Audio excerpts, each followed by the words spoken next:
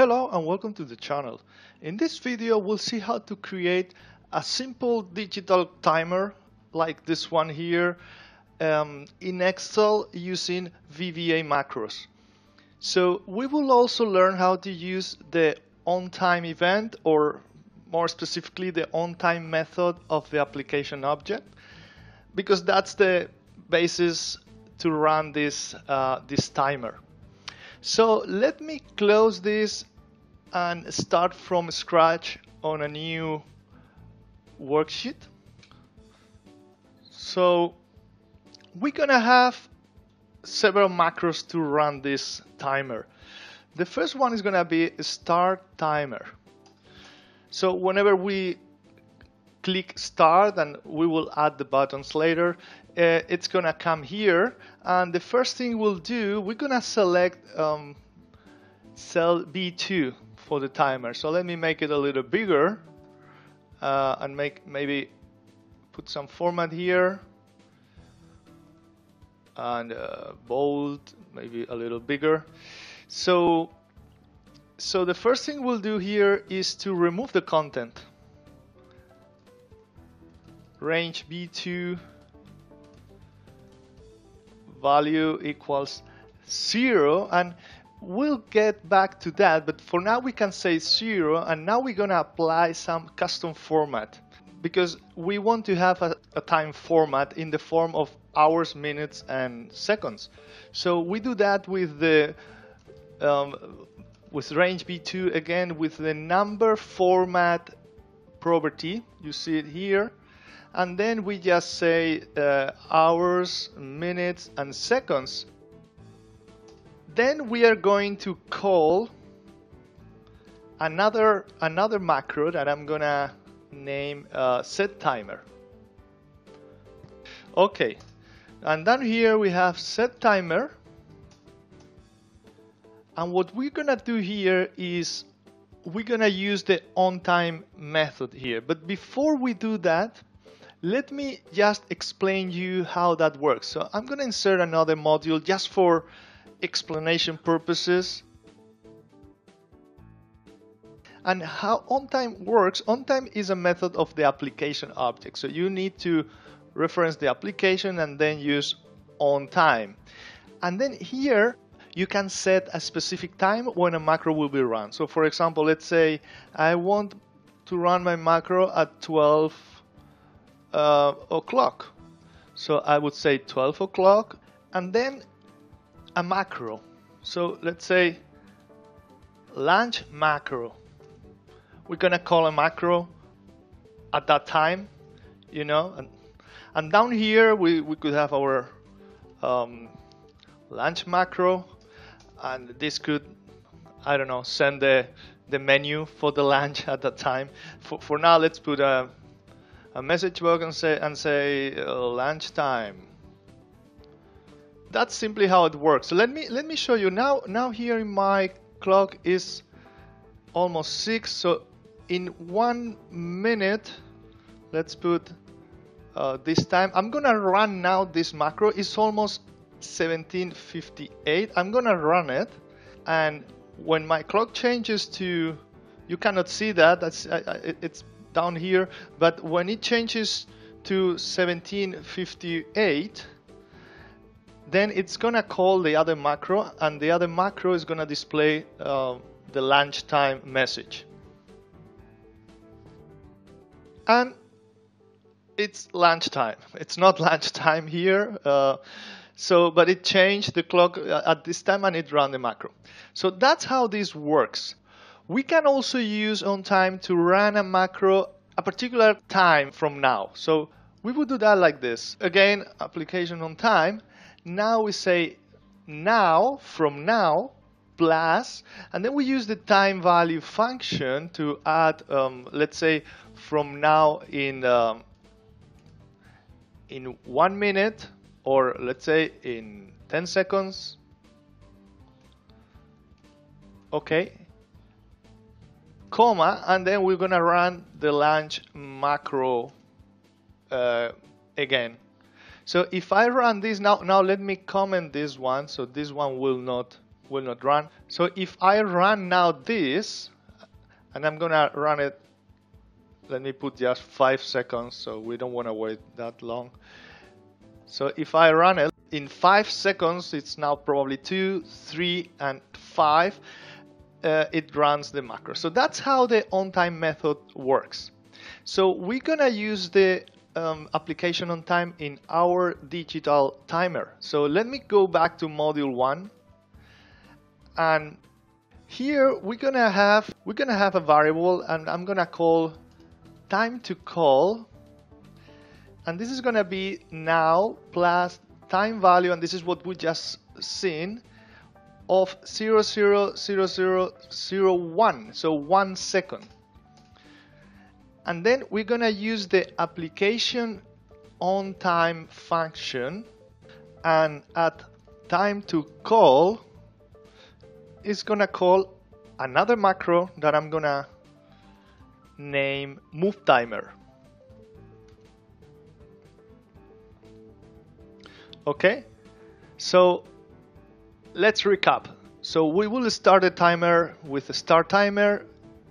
This will call set timer. This will set the time to move the timer. It's gonna be from 1 second from now. So at that time we will call move timer, and move timer is gonna add 1 second to our clock here. Okay, so let's go down and now add move timer.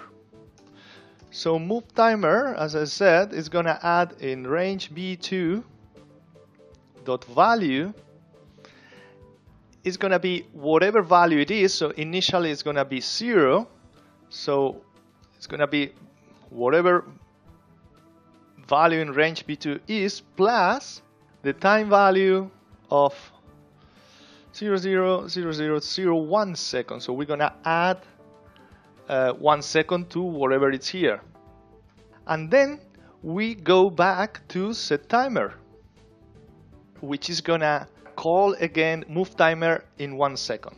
So that's basically the digital timer. Now we need a couple of more things here. So first of all, let's add some buttons here. So we need the a start button. Let's put it here, and this is gonna start the timer. Let's say start. In order to see if the timer is on or off, we're gonna introduce a new variable. We have to define it up here at the module level.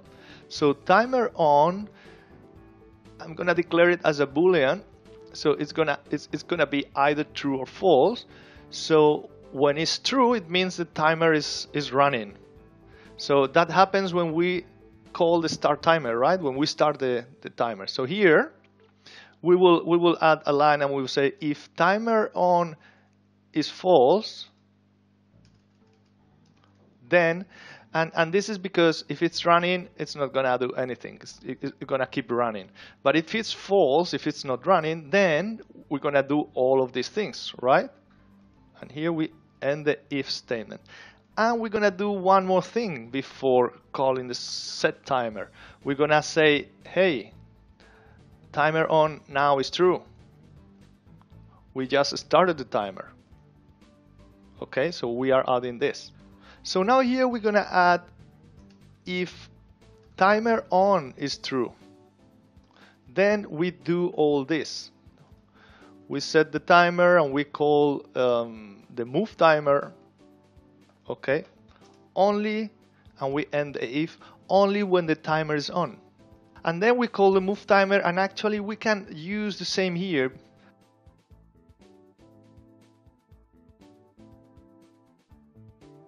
If timer on is true, yes, we're gonna move the time. So we're gonna do this.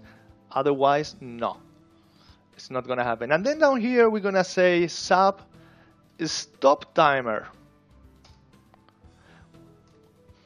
And stop timer, what we're gonna do here is say timer on is equals false. Okay, so whenever we call stop timer, timer is gonna be false and it's gonna stop. And we're gonna do that with another button here. So let me add the other button here. Let's put it here and say, and this is gonna call a stop timer, right? And I'm gonna put stop. There's just one thing I didn't do. I didn't declare yet the timer to call, and this is important because timer to call is a date. We need to declare it as a date. Why? Because now the now function in VBA returns a date. Is the date and the time for this moment. So, and then we are adding some time value to the time, but this is altogether is a date. So that's why we declare it as a date. So, and that should be it. Well, there's just one last thing probably we need to do. This timer will, if we don't stop, if we just go for, if we leave the computer on and we don't stop, this will run forever. So I think it's good to set a condition here and say, if the value in V2 is less than, let's say, a time value of, let's say, 10 hours,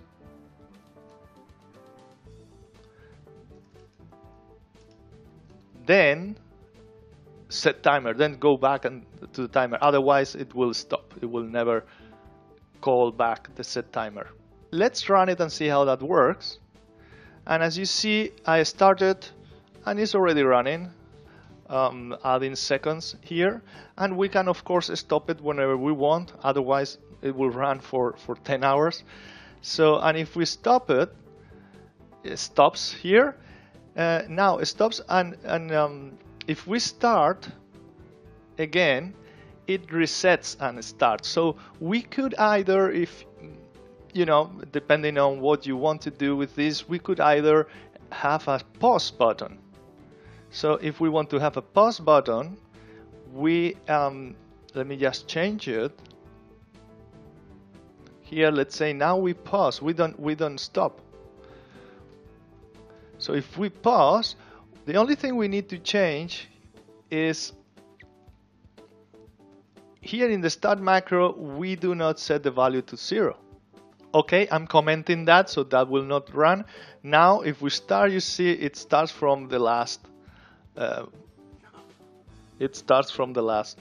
Point, and then we pause, and we can start again.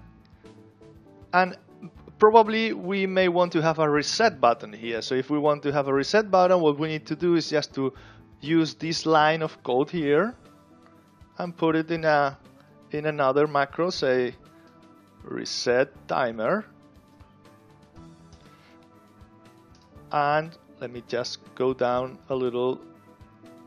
So let's say, yeah, reset timer is just setting the value in V2 to 0. And then we could add a button here to say reset. And we would call the reset timer here, you see. So, and that's it. That's how we do it. I can start the timer. We can pause, and then we can reset back to 0 and start again. And that's how we create a simple digital clock timer in Excel using VBA macros. Thanks for watching.